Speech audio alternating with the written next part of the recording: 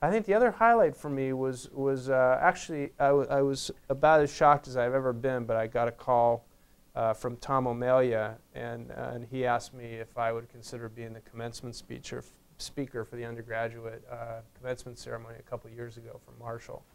And talk about, I don't know, you know, I'm a pretty calm guy, but I remember Tom calling me and asking me this, and I just never felt my heart race so fast. It was just so overwhelming. I was like, and then I said to him, I go, you know, Tom, you make a mistake, you know, because you never think, in a million years, you never expect to get that kind of phone call.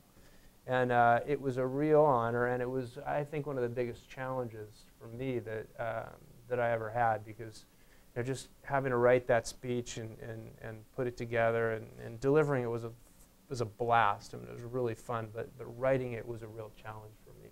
It was just superbly delivered. I couldn't have been more proud to know you and to see you up there. And you get some commencement speakers who sort of, you know, just wing it based upon experience and sort of talk 10 minutes on their business.